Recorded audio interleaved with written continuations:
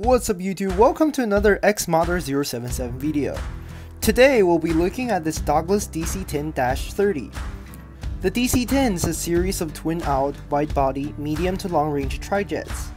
It consists of 3 General Electric CF6-50C turbofan engines, with 2 on either side of the wings and 1 up the fuselage at the bottom of the vertical stabilizers. The DC-10s were manufactured by American McDonnell Douglas. The initial flight took place on August 29, 1970.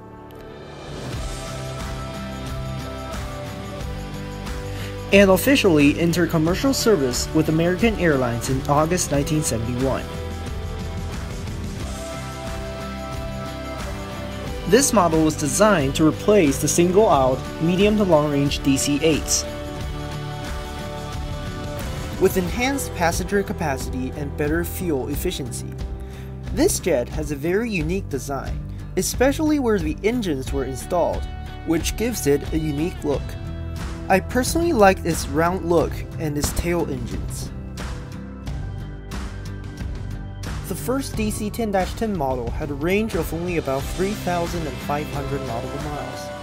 Then, the improved DC-10-15 had more powerful engines for harsher operating conditions like high elevation and high temperature, which requires more speed and power to take off. The succeeding DC-10-30 and 40 models had more weight and thus adding a third set of main landing gears, and also with an increased range to about 5,200 nautical miles. This plane here is a DC-10-30. Now, if you happen to know a little bit about this plane, you'll probably know its bad reputation. Yes, sadly, it has one of the worst, I can say, safety records. So even though I drawn you, I don't dare to fly on you. If you Google DC-10 accidents, you're gonna see a ton of them.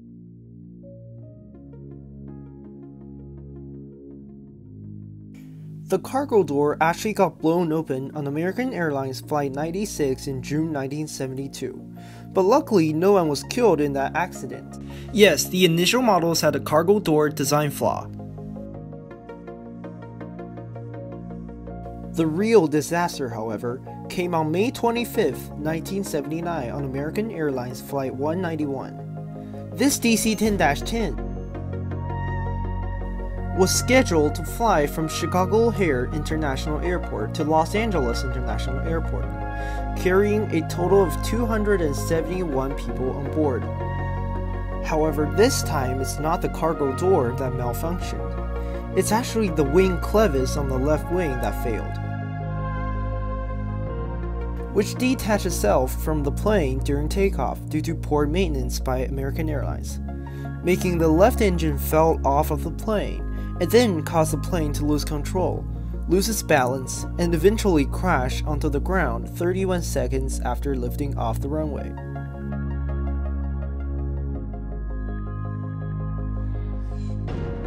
This horrible disaster caused the FAA to get all DC-10s grounded until the problem was solved. So yeah, kind of like the 737 Maxes right now. And then 10 years later, in 1989, another major DC-10 crash happened. So in this accident, the top turbofan engine exploded, damaged all 3 hydraulic systems on the plane.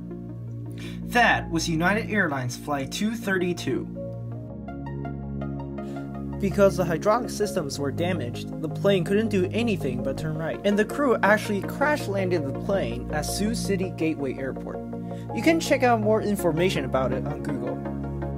I'll also link a video in the description below of an actual simulation of the accident, so make sure to check that out. And let's get back to the DC-10.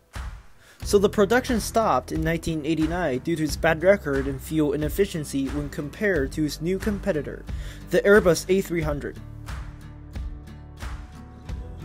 And the DC-10 ended up with 386 commercial versions built, and was succeeded by the McDonnell Douglas MD-11, which is still in cargo service today.